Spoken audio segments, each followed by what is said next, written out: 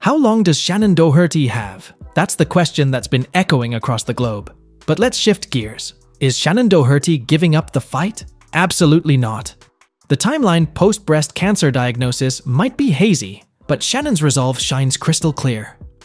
The beloved star of Charmed and 90,210 Inches has taken her battle public with her podcast, Let's Be Clear. In her poignant 2024 return episode, she laid out her strategy, hope for medical miracles while fighting tooth and nail.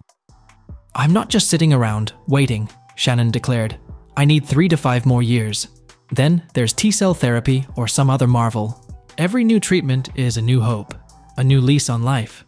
She further added, "These advances, they're not just timelines. They're lifelines, giving all of us, another shot at life." Her journey through mastectomy, chemotherapy, radiation, and brain surgery, since her metastatic stage 4 breast cancer diagnosis in 2015, speaks volumes of her resilience. The cancer took a backseat in 2017, but reared its ugly head again just before the pandemic hit in 2019. Dr. Lawrence Pirro, Doherty's oncologist, emphasizes the ongoing battle. "We're in a marathon, not a sprint," Dr. Pirro shared in the January 1st podcast. "Each therapy is a baton in this relentless relay against cancer.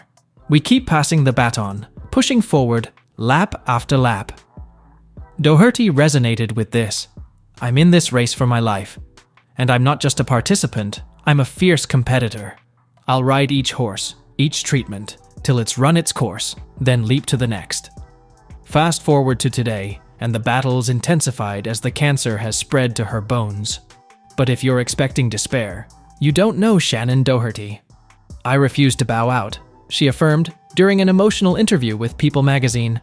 "I've still got so much to do, so much love to give. I'm fighting not just for me, but for changes that'll help others."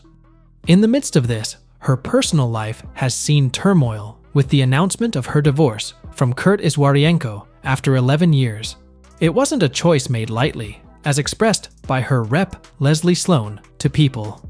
All right, team, that's where we wrap up today. Shannen Doherty's journey is a testament to the human spirit, the will to fight, and the hope that drives us all. What are your thoughts on her courageous battle?